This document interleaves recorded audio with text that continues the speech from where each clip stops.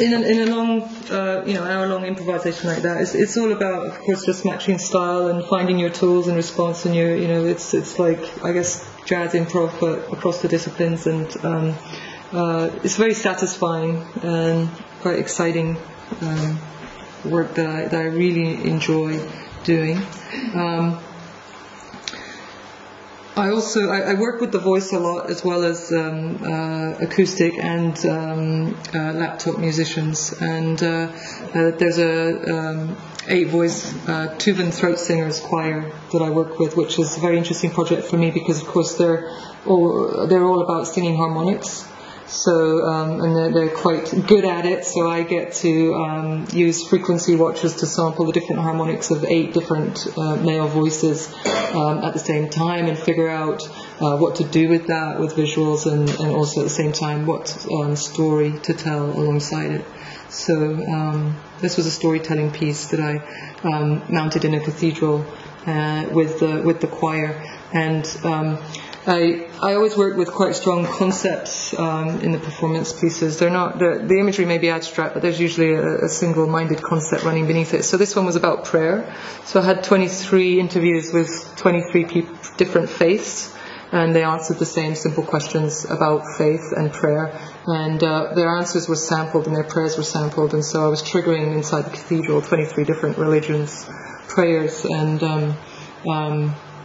it was quite an interesting experience, and it was very nice that the Anglicans let me end it off with the Islamic call to prayer in the cathedral. So just like playing with these sort of controversial ideas using the technology, and also I'm always looking to try and tackle topics that are touching upon spirituality and bringing people together. I'm very interested in the different faiths and the divisions between everybody, the problems. So this is an interactive video spotlight that I built using, again, Isadora and the Landbox. On the bottom, the video projector is a little bit dark, so it's a little hard to see. There may be a better picture in a minute. So I had a grant to develop this idea I had for making an affordable video follower spotlight. It's not that they don't exist, they do exist, but they're mostly used in rock and roll shows, and non-profit arts organizations can't really afford them.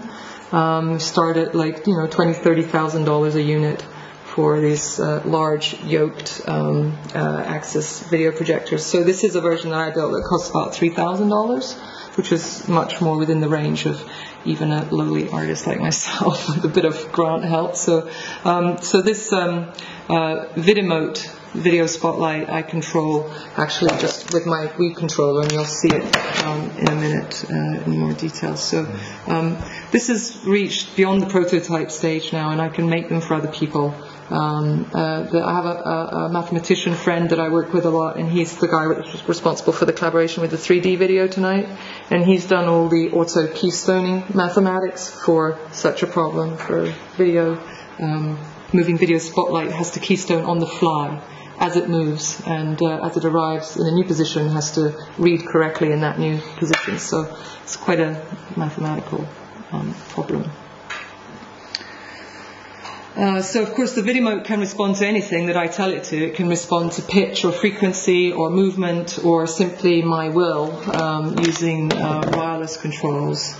So that got me thinking a little more. I'm going to jump ahead a little bit to, I don't have a lot of time to talk to you tonight. A lot of these projects you will find snippets of on my website if you're interested in them more. But this is Alex Novitz, who you may have already met or seen perform here at Stein, and we've worked on a basic collaboration together, testing some of our ideas, sending our data back and forth between visuals and sound, and figuring out conceptually why we might want to do that, and how we would perform together if we were going to go forward with that kind of opening of the floodgates of data between the two of our disciplines. This is the 3D Mystic that you saw at the beginning, and I'll put it on at the end again.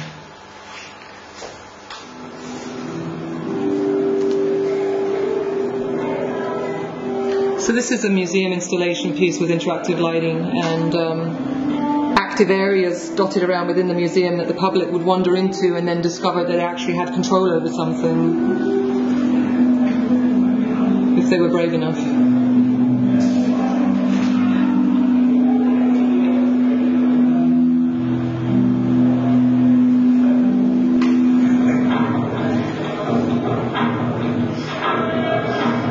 So this is an interactive camera feedback situation, as well as the image is actually her iterated out, and it's also responding to the music and her movement. It was very popular.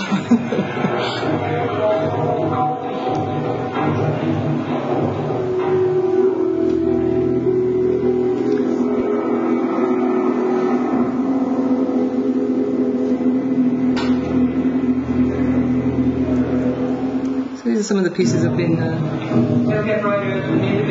we just seen that. So I'm going to jump forward. This is my current project, and that's the reason I can't actually demonstrate it for you tonight, is because it's too big for me to have brought over this time. So on the right you'll see Ivy and me in the background, and the piece is called Ivy and Me, and it's an exploration of identity and technology. And the question that I ask myself is, if I remove myself from the public's eye by donning a black silk balaclava, how will they respond to the art that I then deliver through this sort of pseudo fake robot that's on wheels and can roll about with it's got the video spotlight attached to the top. I've got my wireless controllers carrying them about with me, so I can make the robot appear to be intelligent and appear to respond to the public passing by. I can run interference on them. There's a great big ramp there in the entrance to this museum, and as people were coming in for the evening before the performance, I would throw flowers at their feet, video flowers, or try and draw lines, or try and stop them in a labyrinth, try and affect their movement, try to get them to engage with me. On the Ivy itself are 2 computers, the video spotlights, MIDI controllers, 2 cameras, 2 microphones, wheels, and also software for live drawing. So I was combining all of the things that I was interested in. I'd actually been invited to give a talk at the museum that night about phototherapy and using art as therapy, and they also commissioned me to do a performance along with that. So I decided to use Ivy and make up a performance just for that night using phototherapy. So the pictures on the left there, I'll show you a little short video clip in a moment, are from the 18-minute performance that accompanied the artist talk. And I decided for the performance that I would subject myself to what I call self-imposed phototherapy. I've done phototherapy projects with various other people that were much more photographic in nature. So this is a solo performance and installation piece where I'm doing therapy on myself. And in order to create the piece, I sent out a questionnaire online to about 100 people that I know, some that I know well, some that were family, some that are work colleagues, some that are strangers. And I asked them all 5 simple questions about myself, and it was anonymous, so they could reply and tell me whatever they wanted. What do you like about me? What do you not like about me? And what do you think I should do to improve myself? Were the 3 main controversial questions. And then I sampled all of those answers in my own voice and performed that with Stefan and Vivian, my improv composer and vocalist. And we created a soundtrack from that I was able to use for the 18-minute performance. The other device that I'm using is just a regular, well, it's a nice one, but it's not the cheapest one, but a Panasonic LX3 that has an SD video card inside, and I replaced it with a wireless SD video card that can transmit the images to my computer, and wrote some AppleScript coding so that the images would automatically load into Isadora. And so what you see on the left picture there is a live painting that I'm building up. That I'm actually using pieces of my body to construct this live image that is made from still photographs and video that I'm creating from the environment that I'm in.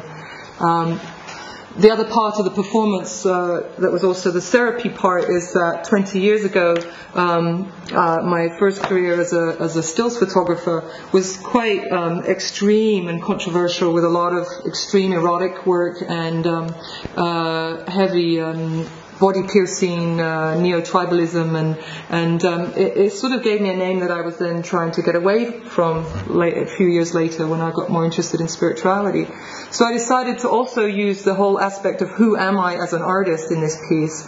And I have a tray of seeds, and underneath the seeds are old photographs of me semi-naked and all dressed up in leather and studs and piercings and hidden underneath the seeds. So I'm revealing them, taking photos, incorporating them into the collage, and then replacing them with new shots of myself, as well as using the live drawing through the Wacom, using my remote to move the video spotlight around.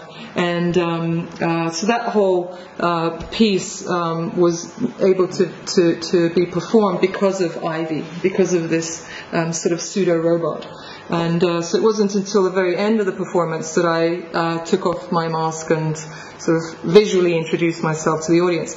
They'd already had 20 minutes of listening to 60 people's opinions about me by the time they actually got to see my face. So I found that really satisfying as an artist and as a performance piece. So we're going to continue developing this work with Stefan and Vivian joining in live performance of the piece. And I've been invited by the Robot Lab at the University of British Columbia to work with them on further developing and robotizing Ivy, so that that there's some more gadgets that I'd like, so that she can identify 3D objects in space, 3D camera tracking and infrared cameras and those sorts of things. But I'll just show you a little bit of a clip. On that note, Steim is famous world over for helping artists that come here to build instruments. I'm very interested in finding a custom instrument for myself as a video artist, because there just aren't any that I like. I can't pick up a violin or a cello, or I can play a keyboard, sure, but I would like a physical instrument. And so one of the things I want to do is spend some time figuring out how to redesign Ivy the robot into something that looks more like an instrument than a bunch of computer gear on wheels. And so that's going to be the next iteration of Ivy. And Ivy stands for, by the way, Interactive Virtual You and Me. So I'll just show you a little clip from that.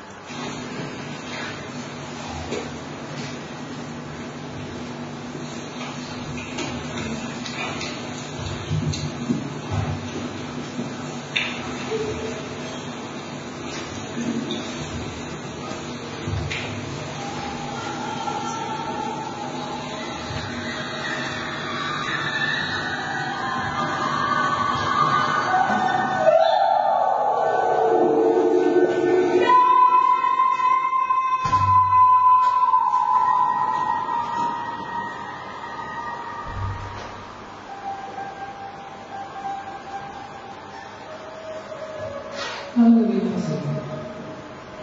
31 years since we was removed. How do you to share the same thing? Look how physically was like what it was now. A young, shy 16-year-old who would put up to the parent home. Who he was, calm. Other changes in his to be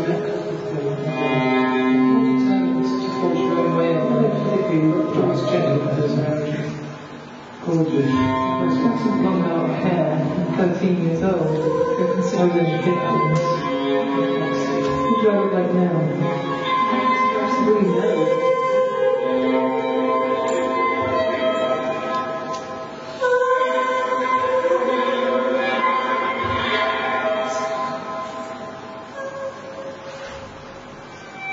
Describe something you love about me. Describe something you don't like about me.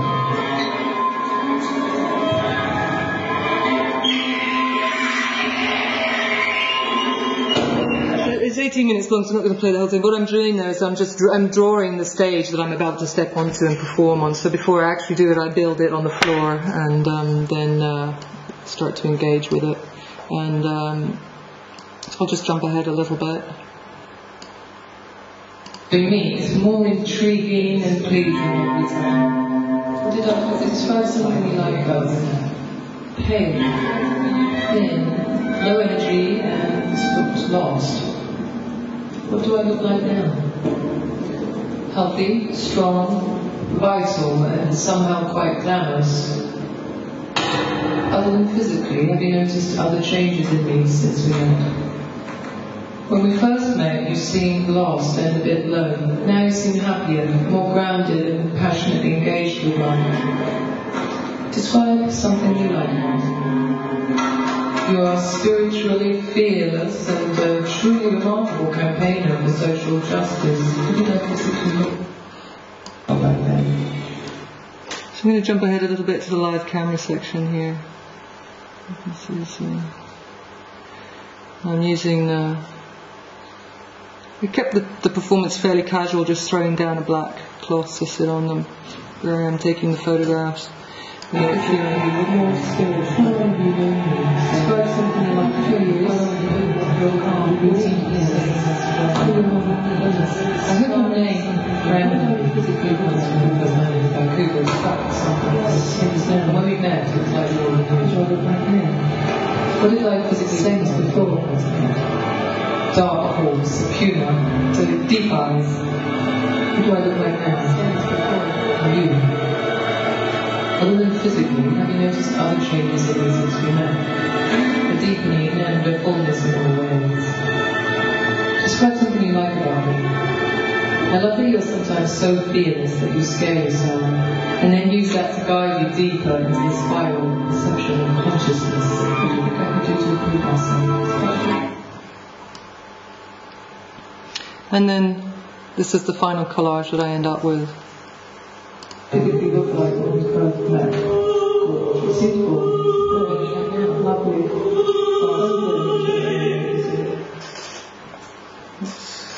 So, I'll just step out of Isadora here.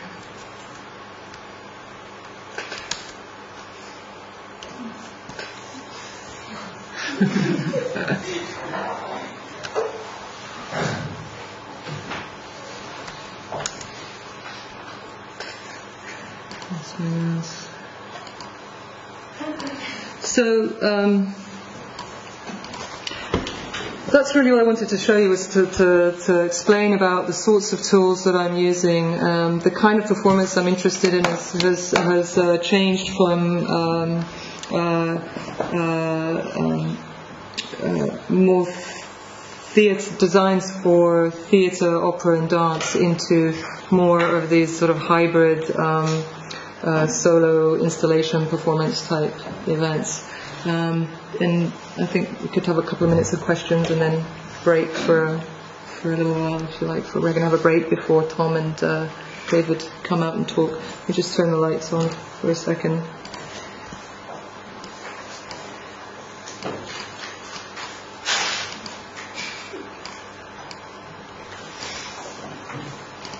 So do you have any questions about...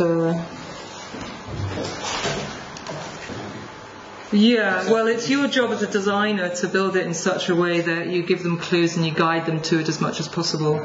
It's very easy for interactive designers to assume that people are going to engage the way that you want them to. And the best thing to do is to test your installation on friends and family first and figure out what it is that, what are the triggers, for instance, that they're going to miss, that they're not going to find, and make them easier to find. So people get bored very quickly if they can't make the installation do anything that gives them immediate feedback. So it's good to give them some stuff that happens easily, and other stuff as they get deeper in that they can get a deep. It's a bit like video game players. You have to get to the next level. So you've got to keep giving them rewards, or they'll walk away very quickly. And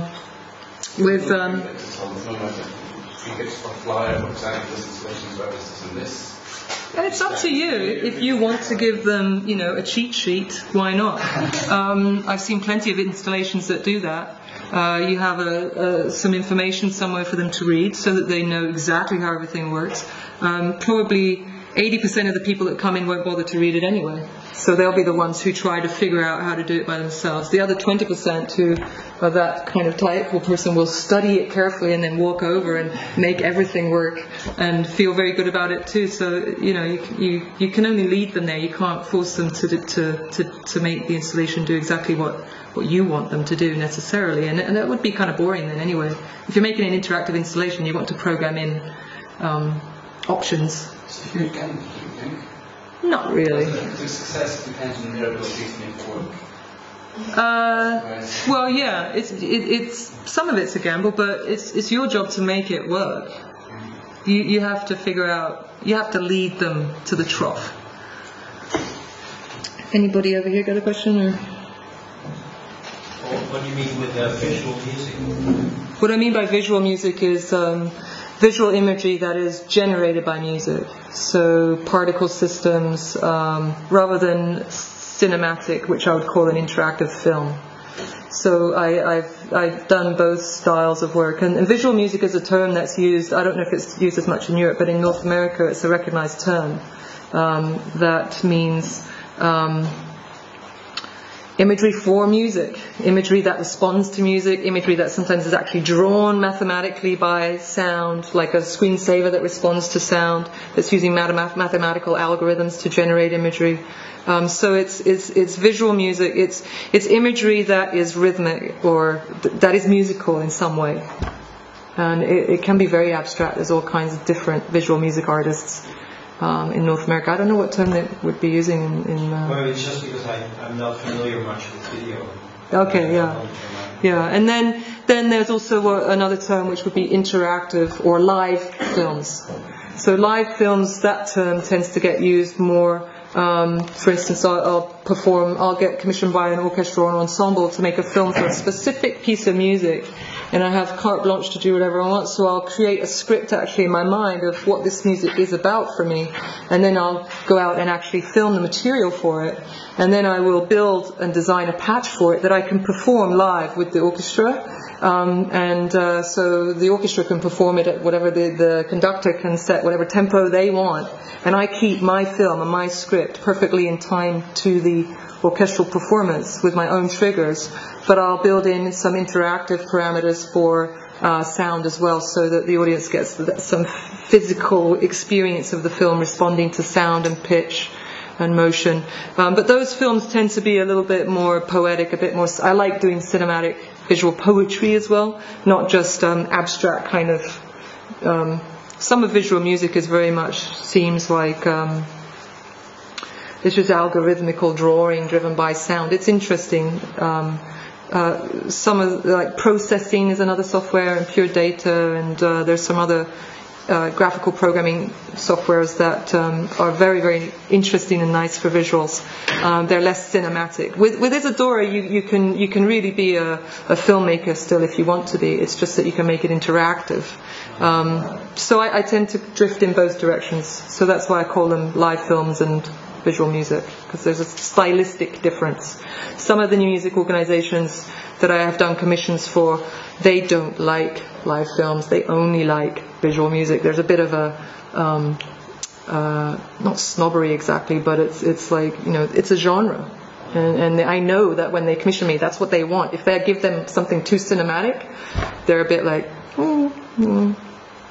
they want imagery that's generated directly by the music.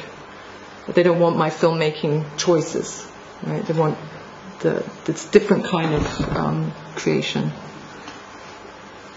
Yeah. What kind of music do you use? What is kind it of? just a stereo file you're using, or is it? Right now, when we do the live performance, it depends on the budget. I mean, if we've got the time and the money, we'll set up 5.1 or 7.1 surround sound in the space. Yeah, hearing the music that's the beginning of the material. What is the? Is it just music that's been written and recorded and mastered, and then you just play it, or is it music? Or is it? Does this have something to do with how the musician has written the music?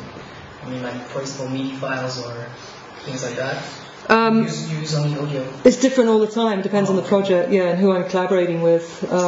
So because I'm not a musician, if I'm doing a solo piece, then I'm either collaborating with live performers who have worked on the idea with me and recorded music for me for that project, so that I can perform it by myself within the software, and then they are pre-recorded. Although I will be, I do feel quite comfortable choosing on the fly which parts and pieces of the music I play, and I can change the pitch, and they're comfortable with me altering their music somewhat within the nature of the piece. And other times, I just have nothing to do with the music at all. I'm simply delivering the visual performance, and then another extreme is where we're sharing data back and forth. So some of my actions are creating music through software, so that would be the other extreme. Did that kind of answer it? Yeah, so Isadora can do any and all of the above. So you can bring in live streams of music, you can play recorded music, you can put filters and do processing on WAV files or live audio streams, and you can do the same with video streams. So it's not really that limited in that way as to how I would choose to use the music. And it has, you have the ability to do 16 channels of sound from right within Isadora. That's without even any kind of external sound card setup. There's all kinds of new options as well in the new 1.3 version, which I haven't even had time to properly look at yet, which, like I said, has just come out a couple of weeks ago. And the designer of Isadora was originally a musician and a Max MSP expert user, and so he's coming for that strong background of Max MSP, new music creation. Anybody else? Yeah. I'm going to do a short performance with this in a bit. I'm just going to contextualise it first, and sort of what motivated me to build my own instrument, and how exactly I've gone about it, and what my concerns were with the clues which is here. So the main thing I wanted to talk about was the mapping on this. So the relationship of the input controller, which isn't very exciting on its own, it's a fairly straightforward set of buttons and joysticks, and the output from my own synthesis algorithm. Neither of those bits being the interesting bit. The interesting bit being the relationship between this and that.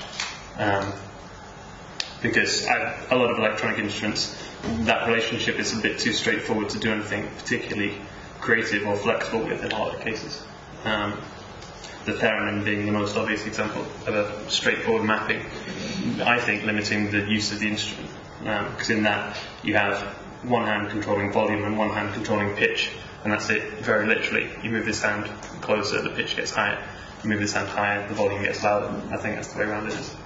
And that's okay, but it really limits the range of expression you have on it, compared to something like a trumpet or a trombone or like a guitar even, and polyphonic instruments. And the sort of crux of this matter is, like I say, with the theremin you've got a very straightforward relationship. I mean, this is already more complicated than the theremin, just because it has functions in between, really. Something like the theremin, you have input data, and that input data corresponds straight away to some output data. So height of hand is volume, distance of hand from the other antenna is pitch. It's very straightforward. But acoustic instruments don't really work like that. I can't actually think of a single acoustic instrument that is as straightforward as that in how the input parameters correspond to the output parameters. They tend to be slightly more complex. So this was an example of a one-to-many. That first one was one-to-one mapping, one input parameter, one output parameter. This is one-to-many, where a single input parameter can then affect more than one output parameter. So maybe in an example of that in acoustic realm is the pressure you put on the key of a piano. So that firstly determines volume, obviously. So you've got, that's one relationship. But then the way you press the key, and there's a lot of other parameters that are affected, such as the sort of brightness of the sound and things like that. So that's an example of one input parameter controlling many. The reverse of that, many to one, you've got multiple things just controlling a single source. So maybe if I had this, that, and that all contributing to pitch in some way, it would give me a more sort of meaningful control of the pitch than just having a single thing controlling. An example of something like that, maybe pitch on a trumpet, where partly your mouth and your breath pressure determines the pitch, and partly your fingers do it. So it's sort of combined input controlling one parameter. And then, perhaps the most interesting of all, where you have all of that at once, many to many input parameters controlling many output parameters through some sort of process, maybe, as all of these could be. But yeah, and then in terms of acoustic instruments, just looking at the simplest one you can find almost, there's straight away interesting, like it's not this one-to-one mapping, even on a very basic acoustic instrument. You have the breath pressure, like I say, it's controlling pitch, it's controlling timbre, and the fingers are also controlling pitch and to an extent timbre. So it's very complicated even in very simple instruments. Progressing slightly. Again, you've now got it perhaps even more complex. You can control a great deal of the timbre with just your mouth pressure and breath pressure. And almost all the parameters are interlinked. Timbre comes from your fingers to an extent again as well. And then electronic instruments start, and this mapping is for the first time conscious, or maybe not at this stage, I don't know, but for the first time it's something that the designer has to think about, rather than it being inherent in just how the instrument works. And this one-to-one mapping is maybe stuck around longer than it deserves to have. I mean, the synthesizer is just the one-to-one mapping par excellence. You've got a million knobs, each doing one parameter of the sound. Even if there's some slightly more advanced ones like LFOs, where there's now a slightly sort of more extended relationship between that, and that is still mapped to one parameter, or possibly many, but it's not a complex mapping particularly.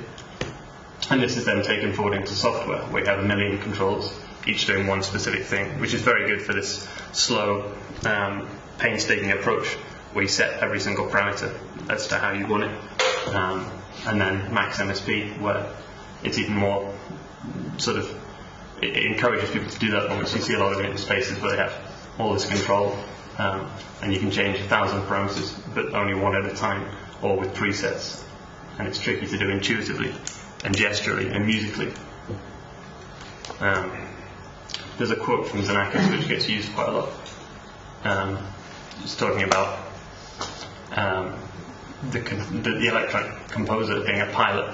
And I think this is an exciting vision. He presses buttons, introduces coordinates, and supervises the control of a cosmic vessel sailing in the space of sound across sonic constellations. So it's an exciting way of making music like that. It's like slowly navigating through. But it is exactly that. It's slowly navigating through. And that's great for one approach. That's a sort of exciting way of making electronic music. But it loses out on anything that acoustic instruments benefit from, which is spontaneity, flexibility, and subtlety sometimes, or certainly subtlety in gesture, which is why I started working on this. I mean, obviously this isn't anything new. People have been working on mapping, particularly here. I mean, this is a great place for this sort of thing for decades. But this exercise just took a really simple controller and tried to really use the mapping in a strong way. So I'll introduce the instrument quickly now. I've called it the feedback joypad. It doesn't have any haptics involved. I'm working on a project at the moment which does, where you get a physical response from the instrument. This doesn't have that. The word feedback comes from the sound world that it uses, which involves taking a short impulse of noise and passing it round in a loop again and again, and filtering it in different ways with tuned bandpass filters and cone filters, and then delays. And that's it really. It's fairly simple from that point of view. But you can specify chromatically the pitch, and you can play it if you like. You can do scales and arpeggios and play it quite conventionally. But it gives you access to this sort of feedback sound world, which can be quite rich timbre, and that's maybe where it's more interesting, controlling the timbre. So as you can imagine, there's a lot of parameters that you can control in there: filter settings, filter resonances, delays, feedback levels, and so on. More than I could set up buttons and sliders for. So there's a couple of mapping stages involved. This I'm referring to as a physical model because it's essentially using an impulse and a delay, which models what happens in some physical instruments. So there's the input on the left-hand side, then there's some way of getting those parameters to the physical model. It could be a simple one-to-one, it could be a complicated cross-mapping. And then on the other side you've got another mapping layer which takes this into the sound world and sort of realizes it through the second mapping. And this is the second mapping to a degree. The way the sort of synthesis parameters will affect the output sound. So tweaking a filter won't have necessarily a straightforward result here because it's fed back. So different frequencies will gain prominence sometime, and some will come through and some won't. And if you set a certain pitch, you might not necessarily get that pitch if some of the other settings aren't right. So that's the sort of second mapping layer. The first mapping layer is, maybe I have a diagram? No, I don't. Sorry. But it just shows how the controls on this relate to this physical model. So sometimes simple, just holding this button will affect 6 or 7 parameters, and moving this will affect pitch and other things at the same time to try and give it that flexibility of an acoustic instrument. That's all the sort of introducing I wanted to do really. Should I do a quick performance now or at the end? Or? I'll do a quick one now. I'm not going to play for too long, I don't think. So it's Max MSP is all the software. And it's a fairly straightforward patch. I mean, behind the scenes there's a lot of mapping stuff going on, but essentially it's just this this diagram is behind it all. But yeah, well, I'll play for you can actually hear what I've been talking about quickly.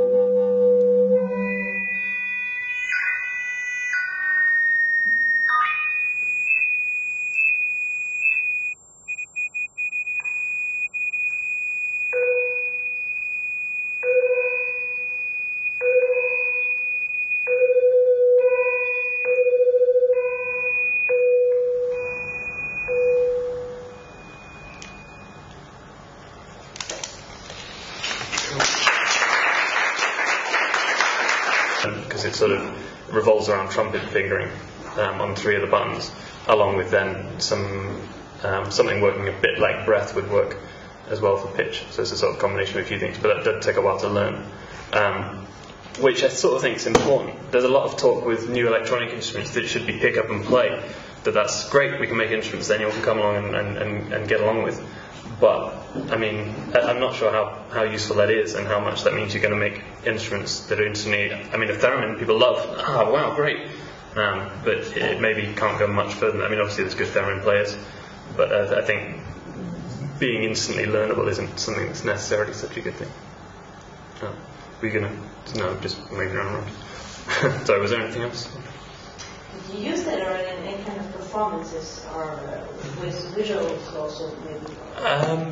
I did experiment with making some visuals a bit. I wanted to sort of make something that brought out the difference tones, so that when you bend pitches slightly, you get a lot of beat patterns in the visuals as well as, so you can hear there's a boom, boom, boom, boom, boom, boom, boom, boom, something that brought that up. I didn't get very far with it. So it's something that...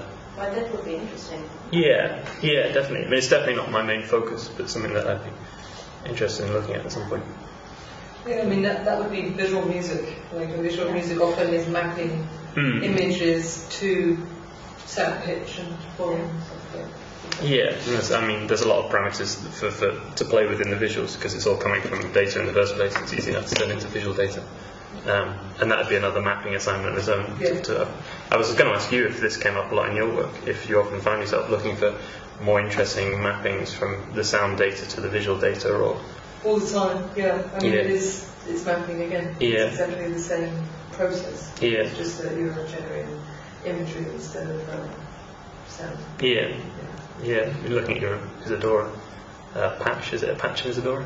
Yeah, that was a fairly simple one. Yeah. Most of the ones I use are much more. Yeah, but you could see already there were layers between the input and the output. Yeah. And multiple mapping is more interesting in visuals as well. You know, it makes things... Well, so instead of a particular pitch, changing the color of something, then it's changing the color, it's shifting some blur, it's perhaps making the size shift a little bit as well, and then a pitch near it might also be doing. So you have these more complex mappings, because I think it's the human brain. Yeah. It's so complex, it's not satisfied with this relationship. Otherwise, the technique and the patterns you see. That's what I find always, that if it's very precisely mapped, then the audience perceives it as very technical thing, and you see the technique in front of you. If you map it a bit more advanced, then it's becoming more the art that stands out, not the technique. But then you have a problem with the player. You need to sort of have a certain system that you understand as a player. It's still playable, and that you still feel it as a performance, that it's not just like random. Yeah, exactly. It's like a good instrument, well designed, and then a brilliant performance. Yeah.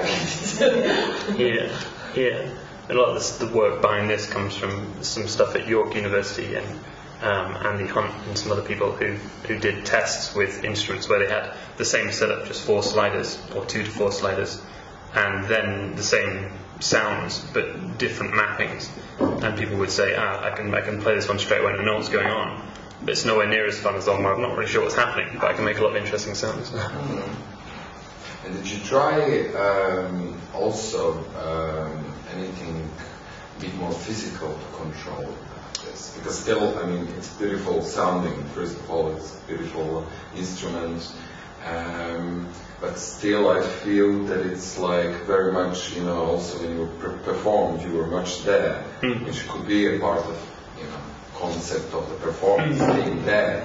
But I always miss with electroacoustic music, electrocomputer, or basically software-based instruments with the controllers, the physicality. Did you try anything with Wii controllers or in combination? I've had a test with a Wii before, but it's the sort of performative physicality of it isn't something I find particularly interesting.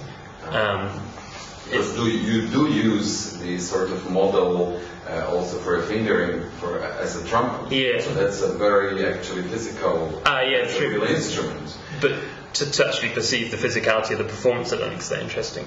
Or for me, it's a lot of stuff you can do with it theatrically if that's your goal. But I mean, something like a violin, it looks quite theatrical to play because it's a big thing and you need to be quite physical just to get the sounds you need. But with electronics, there's no need to be physical particularly. And it seems strange bolting it on afterwards as if that was something that was integral to the acoustic performance, where it maybe isn't integral to the acoustic performance, it's just a byproduct of the acoustic performance. And I don't know, it's tricky. Like from that point of view, you should be able to play behind a curtain, and that'd be fine. But that is never quite as engaging, so it's an issue. But I think maybe there's a lot of it's strange this putting back on the physical element with electronics.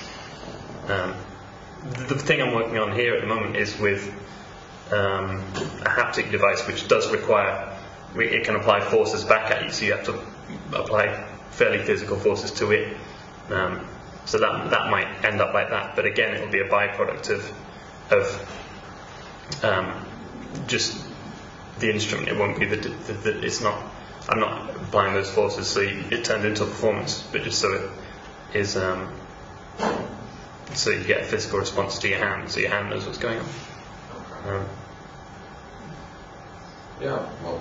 Sorry, I sort of jumped down your throat with that. Thanks. Was that what you were talking about?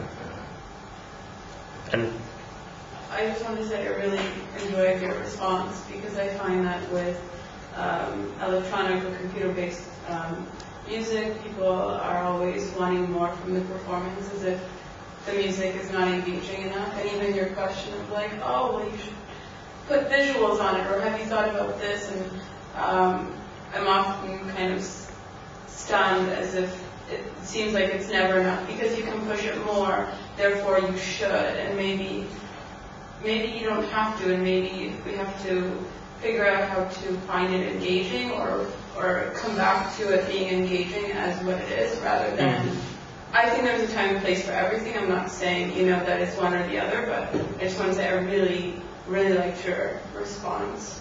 Thanks. Yes, of course. I'm a visual person. It would be just interesting if you could adapt it also. Of course, and I'm a visual person too, so it kind of but it was very beautiful. That's definitely. But yeah, I mean, there's definitely there's stuff you can do with audio and visual combined that you can never do with one or the other. So it's obviously a very worthwhile area, but as a bolt-on, it's a bit strange. But if you really engage with why you're doing visual splits, then of course it's worthwhile. But yeah, it's maybe just thrown in as an extra a bit too often. If I could add too, it's something that happens with all technology artists too, and it's philosophical. In the end, they come in up, and the thing that gets thrown at me is to say, well, if I can't tell it's interactive, what's the point? You might as well just throw a DVD and play. So this So there's a visual comparison the same way. It's a table full of electronics and you do nothing. You see them down the door, but you don't see it. Yeah, so, They don't have lights on them either, they just play in the dark. Completely acousmatic. You play instead. So I just said it's a debate. It's a debate. True, and it's whether if you can't see the pianist's hands, do you enjoy it less? Right. But yeah, there's a question around that. I sounded a bit definite, but it's obviously not clear cut at all. Even on the music too, I think. I saw a performance once by Cluster. It was very, very quiet, and they were barely moving, little knobs and things like that. Yeah. And everyone was mesmerized. Everyone was sitting on the floor and listening and picking up on every single thing they did. Yeah. Sometimes music really works with that. That's that slow piloting approach. But other music is enhanced by it. Yeah, but not everybody needs Lang Lang all the time. These what? Lang Lang, the very we do this place, but it's not necessary. Well, that's what the modern and actually computer music is going away from. This virtuosity that we had from centuries before, where all the virtuosity was actually the highest goal of music. So we are sort of slapping it But I back. don't think virtuosity needs to be expressive in Wow. a certain physical space. You can have virtuosity without necessarily needing that space. Well, more like broadening the term virtuosity, that it's not only physical thing and, well, yeah. Well, let's move on to the next presentation. But exactly this conversation is what we've been talking about as time. Just the last issue of this is that we're talking about virtuosity, whether it can be extended beyond motoric skill or not. Is there virtuosity to listening? And that's very different. But let's wait that.